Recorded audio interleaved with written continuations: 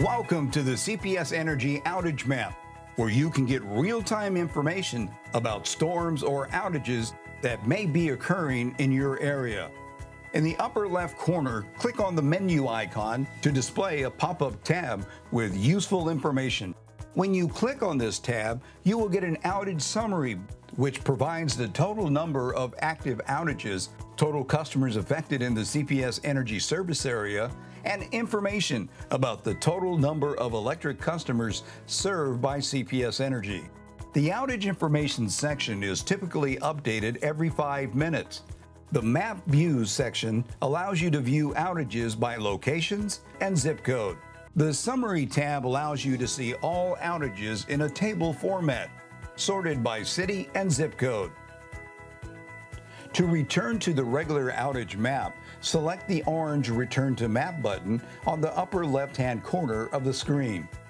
We've included a Weather tab that opens to the radar view, so you can see any weather activity in or near our service area.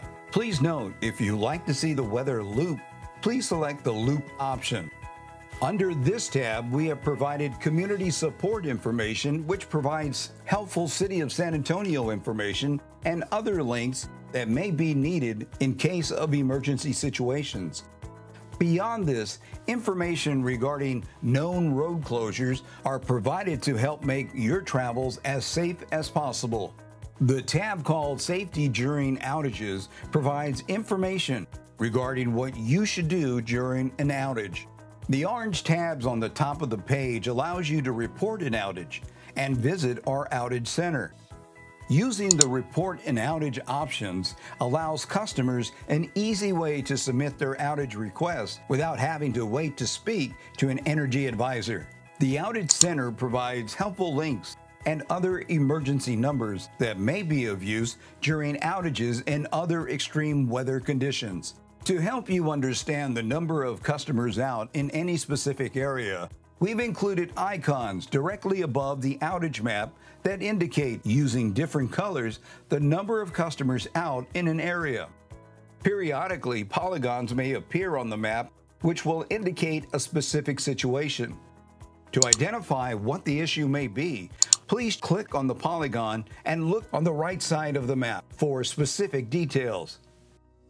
You may use the directional icon to navigate the different areas within the map. These icons are black circles located on the left side of the map. The black circle with the letters ENG allows users to select between English or Spanish.